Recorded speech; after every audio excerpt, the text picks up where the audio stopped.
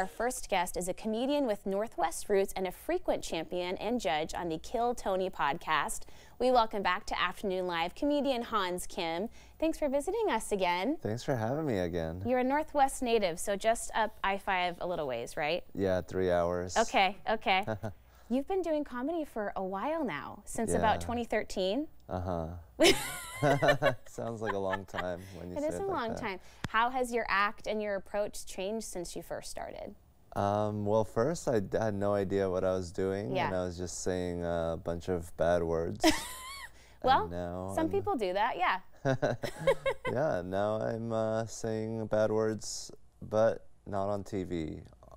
You have to pay money to see me. We appreciate that. That's true. You're looking out for us, but they're more crafted, I would say, at this point. Yeah. I have a great chant that I sometimes do on the show. Okay. But yeah, I won't do that tonight. Tell me about how has your life changed since becoming a part of Kill Tony? It's such a successful platform that a lot of comedians are finding huge success with. Yeah, it's a night and day difference. It's basically my SNL or like whatever, like my big Tonight Show break. Yeah. It's such a big thing. You know, before I was living in a van when I was on the show. Okay. And now I'm living inside. That's great. Yeah. With walls and a roof. Was it a nice van? Yeah, I got a nice van, a Sprinter van. Okay. I got a $10,000 loan from a family friend, and I paid it back during the pandemic because the government gave me a lot of money. Okay, great. Good for you. Yeah, it was such a great opportunity for me. It's like such a crazy thing. Like I went from the most poor you could be to now I'm on TV. You're on TV. How does your family, how do your parents feel about the success and watching you rise in the comedy world? They're like, oh, Hans, he's over there doing his crazy thing again. I just hope he doesn't bring shame to the family. What were you like as a kid? Were you cracking jokes? Were they trying to contain you? What was going on at home? I was pretty much like a warning signs of like a criminal. Oh.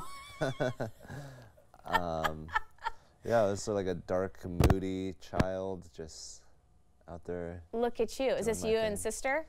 Yeah, my beautiful little sister. She's 2 years younger than me. Well, that's pretty adorable. Got a baby of her own now. Oh, you're an uncle? How fun is that? It's great. She sends me videos and little audio clips, so. That's really exciting. I feel like I'm there. Do you get to? Do your family get to come see your shows very often? Do you get to be in the Pacific Northwest very much? I try to not have them do that. It kind of ruins my mood. You don't want them to be in the room when you're saying bad words. Yeah, I want it to be like we're at a sleepover, the parents are asleep, and we're just chanting the R word or something. There you go.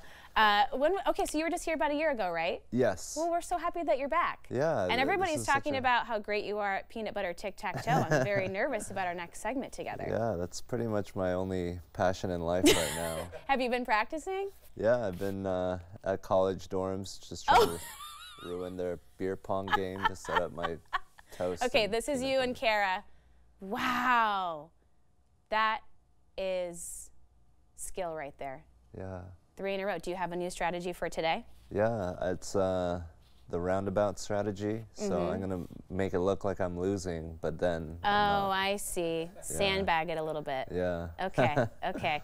I think we have a cool photo of you, a nice selfie on one of our local bridges here from one of your previous visits. Are you still? Look at you. Yeah, as if my head wasn't big enough. Are you biking? Yeah, I think I had a bike, but I don't know where I got a bike from. Oh, okay. I had a bike. The bike is no longer. I was very poor. I don't know. I was sleeping in my car here, so I don't know where my bike came from. Oh my gosh, and look at you now. So is Austin home base for you now? Because that's where Kill Tony usually happens? Yeah. What's that like? It's such a fun city. It is Mars right now. It is a desolate, the temperature is not suitable for humans. That's true. So it's good to be here. You know, it's wet, but it's good for life. A little humidity never hurt anybody. Yeah.